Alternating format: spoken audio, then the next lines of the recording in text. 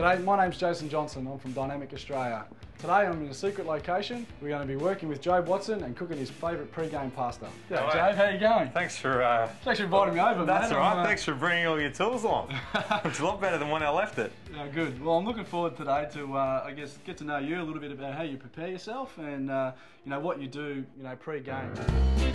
We're cooking sausage pasta tonight, and it's got a bit of protein in it as well, which is pretty important for performance. So I've made sure that you know, the recipe is very simple. So you just sort of cook the sausages without them in the casing. You sort of brown them off for, I don't know, 5 minutes or so, Jono, and then we take them out, let it cool, and then we'll cook up some onion and garlic, and that'll be the base of the sauce.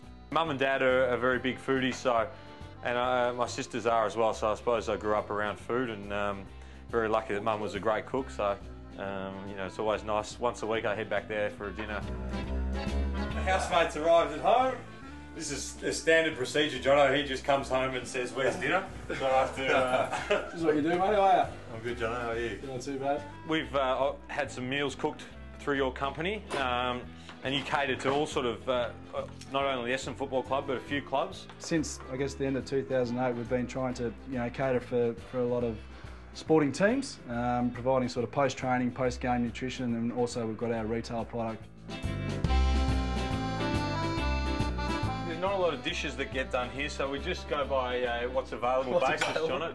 These ones are probably too small, but I think I've got a couple of bigger ones hidden away in here, so we might, very, very simple, very white. We're not too worried about it here. We have to make do a lot of the times. So how much pasta would you have? Like, if you know, you sort of want to try and obviously get, you know, X amount of carbohydrates out of a meal. You probably have 1.5 bowls of that, I'd say, on the night before a game, depending on how hungry you are. So there we go.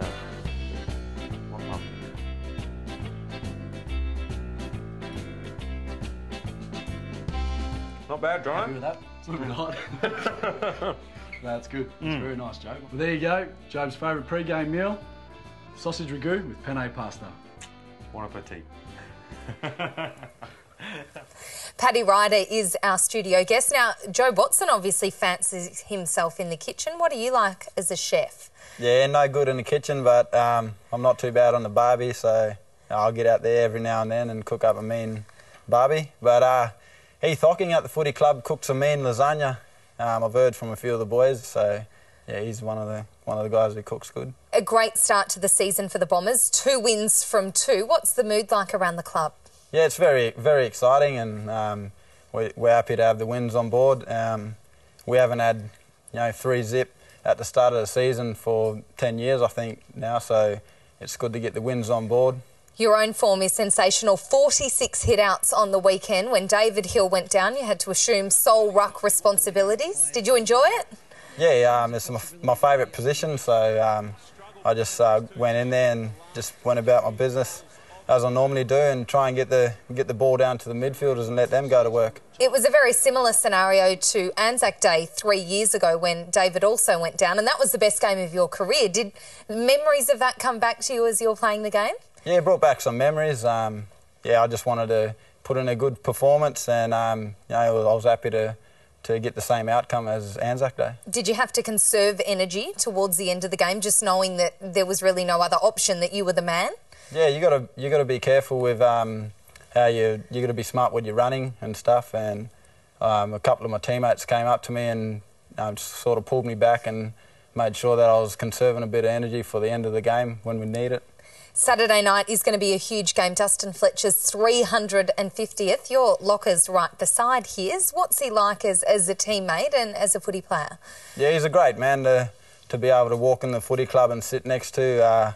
He's he's very down to earth, and he just goes about his business. He's never complaining, and it's pretty special to be able to, you know, play in the same team as him. You would have played alongside him in the back line when you started your career as a defender. Did he teach you much, or is he a guy you kind of learn off by watching? Yeah, he leads by example, and he doesn't say too much, but when he does, you certainly listen to him. How do you get away from the pressures of being an AFL footballer, Paddy? Because you were really young when you first came to Melbourne from WA. Yeah, I think you've got to have outlets outside of footy, so I like to spend time with my family and my mates, and enjoy living in Melbourne. So it takes your mind off the footy, and you don't really have to worry about it too much. You've got a 2-year-old daughter, Liliana, and I understand she comes along and watches the footy sometimes. Yeah, she sits in the crowd. Beautiful baby she is, and she certainly knows what's going on, and she picks me out when I'm out on the field. So it's nice. At 2 years old, she must be keeping her hands full, or she must be running amok at home. Yeah, she's always in the cupboards and always looking for chocolates and lollies. I've always got a sneaker, a couple. Her mum isn't too happy with it at most times, but yeah.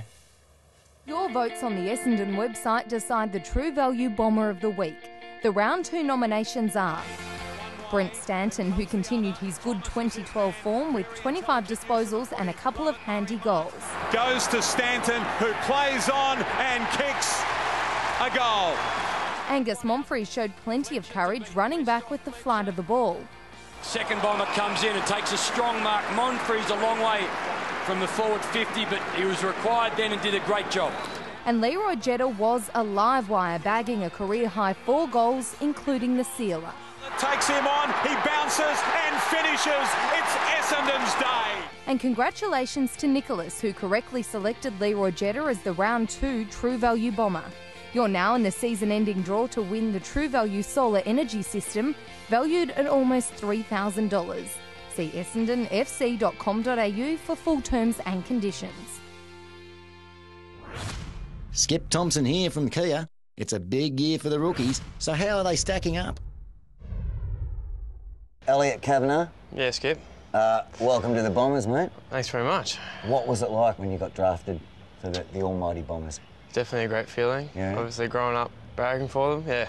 All right, good. You were an Essendon man before? Yeah, of course. Yeah. Bombers through and through. And what do you think your strengths are? Do you think are you a good kick, or are you more of a runner? Or? Oh, I'm midfield, so I'm midfield? On a wing, basically. I'm a bit skinnier, I guess. Oh, so, yeah, good. Bloody proud of you. Oh, thanks. Is there a fly on my face? Yes, there is. Oh, we'll leave it there. Yeah, sounds good. Lachlan Dalgleish, have I said it right? Yeah, no, that's all right. How are you, mate? Yeah, good. What's it like being drafted? Oh, it's fantastic. Dream come true. Yeah. Barracked for Collingwood growing up, but... Barracked for Collingwood? Some of my family barracked for Essendon, so I suppose it wasn't as bad, but just being here now... It's happy playing for the Bombers. Yeah, definitely being here now, I wouldn't look back at all. It's a bit of a daydream, I suppose, when I first turned up and walked in and saw Bomber Thompson and Hurdy and Joe Watson, but once I got to know them a little bit, it was just... You get used to it, and they make you feel really welcome. I'm a rookie, so just looking forward to hopefully getting promoted to senior list and getting a game. That's it. It'd be fantastic. Nick O'Brien, how are you, mate? Hey, Skip, how are you, mate? Pretty good, buddy. I've always been a forward growing up, sort of been a marking forward, I guess, so try and kick a few goals, but once you get... a bit of height on you? Yeah, a little bit. I guess you they seem to be a lot bigger down here once you get down with the older boys, so I'll just try and slot in where I can, mate. I'm happy to play any role down here, so absolutely. Yeah, it'll be good. Yeah. I'll just try and play my best footy, whatever level I'm playing, and try and enjoy it with the boys, so it's good. Yeah. You just keep working hard, and you never know, mate. That's it, mate. Could hard work. Brownlow one day. Hard work will get you there, so. That's right. Yeah. Coming up, Melksham and Zaharakis take us on a Japanese adventure. If you can learn by the end of that trip what it says, I'll pay you 1,000 yen. And Kyle Reimers pulls one out of the bag in a Bomber demolition. Reimers can sniff an 8. Reimers, he can sniff an 8. Look at him. He looks up. Goals up and up.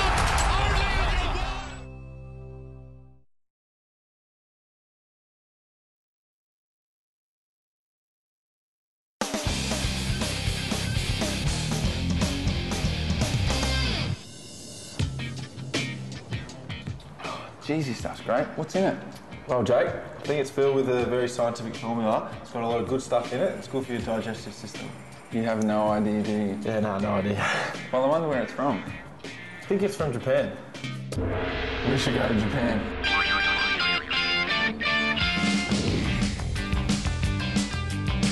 The lads landed in Japan hoping to find the secret to Yakult, but soon discovered it wasn't going to be easy. If you can learn by the end of that trip what it says, I'll pay you 1,000 yen. tired from a long flight, they were told about a place called Meiji Shrine, where people from all over Japan go to purify their soul, cleanse themselves and relax. Is this a wedding or a funeral? They're moving pretty slow. It's like a real somber mood right now. We've got to throw a coin in and say a prayer. Don't tell me what you say, but I know you wish to become as good as you one day. While Meiji Shrine was awesome, Jake and Zaka were still no closer to finding out where your cook comes from. But they did learn about their rugby team. There's an Aussie bloke out there that he sets up all the plays and kicker and stuff like that.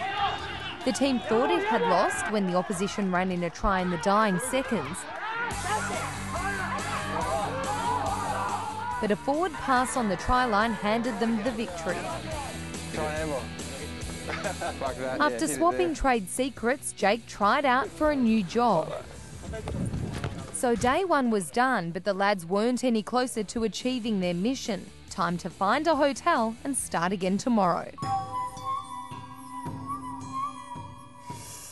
And you can see the full episode of Jake and Zaka's Japanese adventure on the Bombers website.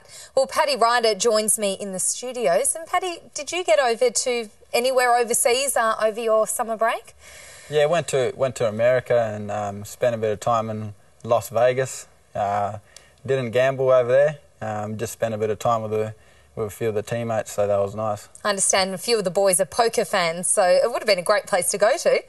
Yeah, I think a couple of the boys went in and had a go at the poker, but it's fair to say the players over there are a lot better than the boys over here.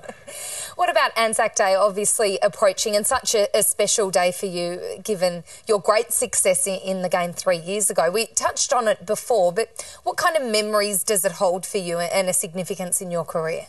Yeah, I just feel really privileged to be able to get out there firstly and play against Collingwood on that massive day.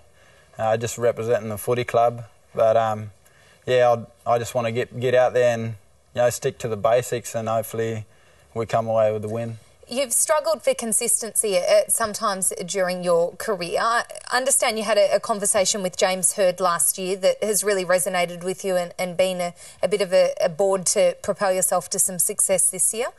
Yeah, I just spoke to Hirdy. We just wanted to get back to the basics. With a lot of the pressures that go along with footy, I probably put too much pressure on myself, and I wasn't fully concentrating on footy at the time. So it was all about getting back to training and just working really hard and getting that belief back that I am a good player and I can play footy. And do you look at that Anzac Day as the benchmark for you and something that just trying to propel more of your performances up to that level? Yeah, it's all about being a good player for the team and, getting in there. If I'm playing in the rucks, it's getting my hand on the ball. If it's playing down forward, it's, taking marks, making a contest and kicking goals. Now, there's been a few injuries at Bomberland over the last few weeks, but probably none more bizarre than the latest to Heath Hocking. Can you tell us what happened to him? Because it's very, very strange. Yeah, I'm not sure what happened. I rocked up this morning and he's had a couple of stitches in the face. He's been bitten by a dog. Not too sure. Kyle Reamer's dog, I understand. Yeah. So his own teammate's dog is biting him. That's no good. A couple of stitches, we understand. He looks set to play on the weekend on the Gold Coast, which is good news, but he's having rotten luck after that round one concussion. Yeah, Heath's tough as nails, so there's no doubt we'll have him back in the team this week. Well, we've got the home truth for the week, which is where Bombers fans can tweet in and give a question. Shannon Emerton would like to know what you enjoy doing outside of football and what you plan to do after footy. At the moment, it's spending time with my daughter and my partner. I love to spend time with them outside footy, and also my mates as well. Alwyn, Leroy, like to play a bit of golf with them. So it's nice to get away. Well, Shannon wins a Antler luggage pack valued at $500 just for asking that question of you, Paddy. So congratulations to Shannon. And we can't let you go without asking you the very important question about when you will be re-signing with the Essendon Football Club. Yeah, my management hard working at the moment, so they're along with the club. They're looking looking at sorting a deal out ASAP, hopefully. So all my mates at the club, this is where I want to stay and play my footy. So hopefully that gets done ASAP. Well, we look forward to that happening. Thank you very much for joining us on this week's edition of The Hangar. Thanks, Sarah. Play on advantage. Shot at goal from Remus. Can you believe it? Spectacular.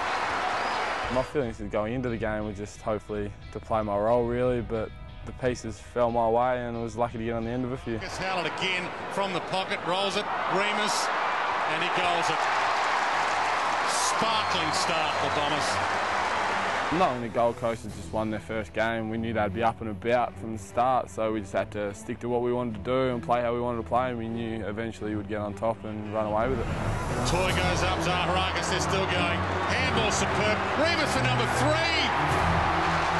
Well, it's good to have him back. Leroy put a few on my chest in the goal square, which is good. I think I owed him a few for the rest of the year. As the game pans out, hopefully it goes your way, and luckily for enough for me, it did.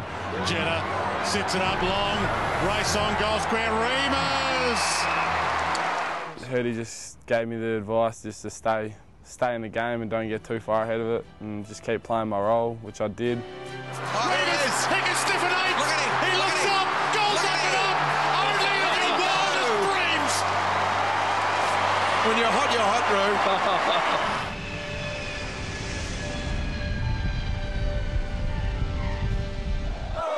We look forward to your company next week on The Hangar.